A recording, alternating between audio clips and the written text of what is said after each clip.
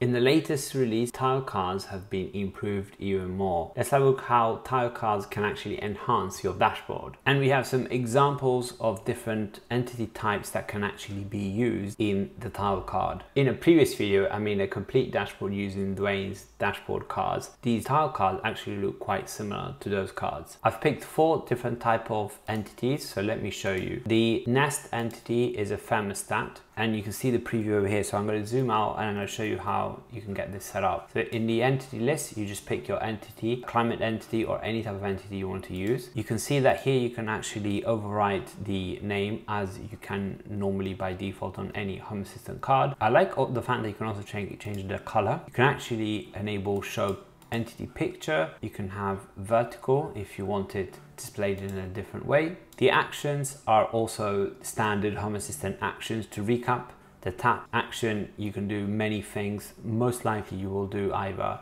a default action, which is a default action of the entity that you've selected, or more info is normally reserved to a hold tap action, and that normally will display the history. This is your tab that's going to be slightly different than before. So if I remove them, the entity actually by default would be like this, very neat. And then I can add feature, and you can see that these features are actually specific to the features of the entity that you've picked. We've got climate, like heating or off, and we've got target temperatures. You can put that up and you can put that down. Let's have a look at a light example. So if you pick a light entity, you can see the features. We have light brightness and color temperature at the moment of recording. And you can probably, if you remove one, you can see, and you have this nice sliding feature over here, which really works really well with mobile, I found. You can also have it vertical positioning, but I actually don't mind this. You can also use it with a cover, and we have different features. So the main cover features open and close, and it's the only one that I can pick at a time of recording. You can do the same things with appearance and actions, and it's actually very neat because you've got the name of the entity, the current status, the up, the stop, and the down. And actually these are grayed out based on the current status of the door. You can actually also use it with something like temperature, for example. So this actually doesn't have any additional feature compatible. So when you encounter this, you'll have no features available. So really, there's really no advantage of using the tile configuration this way. But I like how it's flexible for each type of domain or each entity that you have different features. If you would like me to make a dedicated tile dashboard video in the future to replace my existing Dwayne's dashboard, let me know in the comment section down below. There's a couple of more things I actually really liked about this release. So now when you're adding a group, so if we go to create a helper and we go and click group, we have this very beautiful UI. If you've never seen this before and you're used to doing groups in YAML only, now you can actually do them in the UI. But also you can also preview the status, and this is a recent feature. So you can have different lights, for example, and then you will give it a name, so group 1 or whatever name you want to give it, and then you can see the status would be on underneath here, and you can actually hide the members. So you would hide these members so you can't access them, but they will be available in Home Assistant and they'll power the group.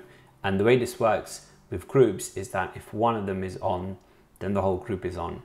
So for them to be off, all of them need to be off. Really good use case is for motion sensors. So if you want to have a group that represents all motion sensors or occupancy sensors of your home, then that's excellent, because if you're outside, you should expect them all to be cleared or off. And then you can trigger different automations via this group. So once the group has been created, you can see the entity name is group_1, whatever name we've put in. If you space it out, or put underscore underneath between the names. And if you decide you want to delete a group, just click on the group, go to the cogwheel, scroll down, and you'll see the delete.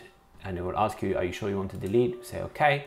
And now that group has disappeared from Home Assistant. Now I tend to find that templating is one of the best things in Home Assistant. Slowly bringing templating to the UI, so making it more accessible to everyday folks. Now, when you actually create a template sensor, like this one here in the documentation with this bit of code, you can actually see underneath a preview of what the actual outcome would be, which would be a temperature, and then you can see the degrees, and you can actually see listening for the state of the entities, and it obviously will update when those change. So if the outside temperature changes, then this calculation would also change, which I believe is just an average of 2 temperatures. You could do this clearly in the developer tools under template, but it's interesting to see it come into the UI, and I'm pretty sure it's a step in the right direction of bringing templating to the wider audience. What are your top 3 favorite features of this Home Assistant release? Let me know in the comment section down below. As I mentioned earlier, I've got my masterclass in templating.